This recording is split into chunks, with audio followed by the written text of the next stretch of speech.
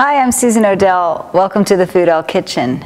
Measuring tools, very important in some recipes that you measure exactly to the specification, not so important in others. Let's have a look at the tools that you need to measure, and then we'll talk a little bit about when it's really important versus when you can use your own estimation of what a good quantity means. First of all, for volume measurements, things like 1 cup, 1/2 cup, 1/4 cup, you need some cup measurements. This is great for flour or any kind of dry ingredients that you might be measuring. You also need some tablespoon and teaspoon measures. I like these sets that are all attached together so you never have trouble finding them. And it goes from 1 tablespoon, 1 teaspoon, 1/2 teaspoon, and even 1/4 of a teaspoon. Have a couple of sets of these around if you do a lot of baking, particularly because inevitably you're going to use the 1/4 cup 3 times and you'll have to keep washing it. So it's a little convenient if you can have a couple of sets handy. Also, for volume measurement for liquids, you need a jug or two. This is a 4-cup jug. I've got a 2-cup jug. I even have this cute little one that measures tablespoons. So if you've just got a tablespoon of soy sauce, a little mirin, you can put it in here and pour it directly in your dish. You always want to use some kind of a jug when measuring liquids. It makes your life a lot easier, and it's a different type of volume measurement than what we've used here in the cup. I love these OXO brand because you can actually look down, and as you're pouring your liquid you can see the measurement on the inside of the jug. No more bending down and trying to look at the side to see how far up the liquid has come. Just makes it a little easier. Finally, for weight measurements, you really need to have a digital scale in your kitchen. It's more important, in fact, to have a scale here than it is in your bathroom. Mainly because if you have a recipe book and it calls for grams or ounces, there's no way to measure that with a volume measurer. You need a weight measurer. You've got to have a scale. It's also really helpful if you're trying to minimize portion sizes or just sort things out and determine, okay, everybody gets 4 ounces of fish or 6 ounces of meat, whatever it might be. So have a scale in your kitchen. Have one that does both metric and ounces, or avoir du poids is what our system in America is called. Most of the rest of the world uses metric, so it's much more convenient to have one that does grams as well.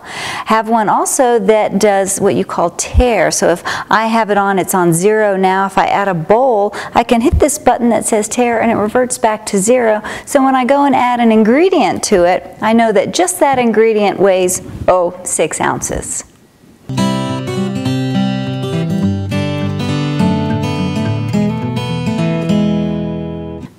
So let's just have a quick look at a couple of different foods that you might come across in recipes. Got some descriptions that may seem a little confusing and the proper way to measure those. First of all, let's look at flour. Whenever you measure flour, there's something called the dip and sweep method. Sounds exciting, doesn't it?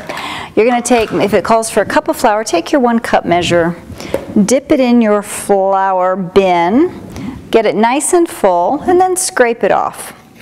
You don't want to compress the flour down too much. You just want to scrape off the top, add it to your bowl, and you've got your cup of flour. Another ingredient that might be a little tricky on measuring if you haven't done it before is brown sugar. They always call for packed brown sugar. This is how you do it.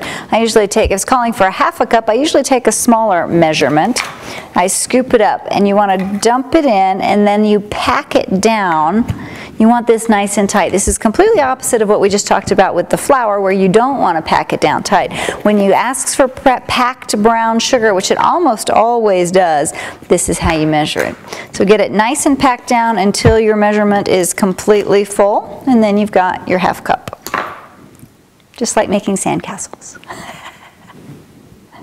Some recipes ask for you to add a pinch or a dash of something to your dish.